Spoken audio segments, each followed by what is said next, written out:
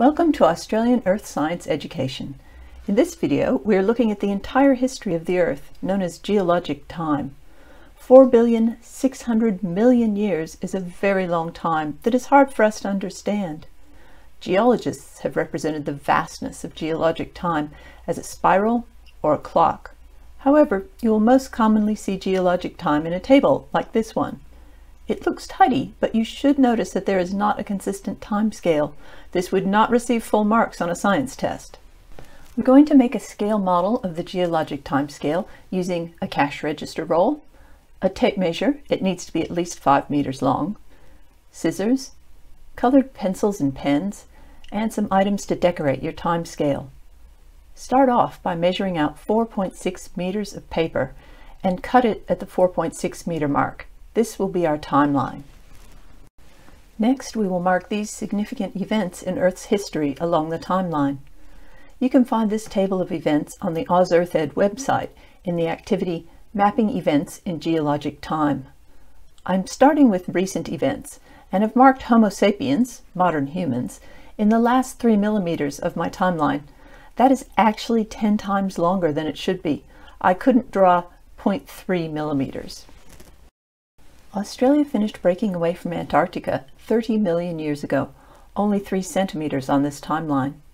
The first primates evolved 55 million years ago, 5.5 centimeters, and the Cenozoic era began 66 million years ago after the disastrous meteor impact that caused the end Cretaceous mass extinction.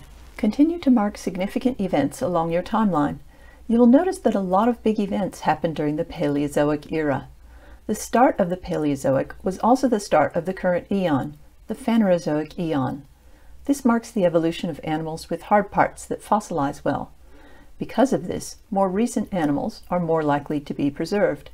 This helps to explain why the most recent time periods are shown so prominently on most geologic time scales. There are more fossils, and we have a clearer picture of events in the history of life. Color your timescale to help differentiate between the eons and the modern eras. Use decorations to mark events. When you finish, lay out the timescale. You may need to go outside. I used my driveway for the final display. As you walk on the timeline, you may notice that there is a big stretch of time when it looks like nothing happened. Geologists sometimes refer to this as the boring billion. There's not much excitement in the rock record during that period. What else did you notice? Life was confined to the oceans for more than 3 billion years, until the past 470 million years.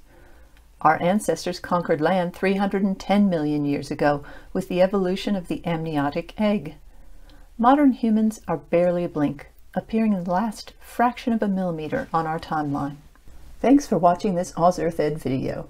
For more information and resources, visit the Australian Earth Science Education website at ausearthed.com.au.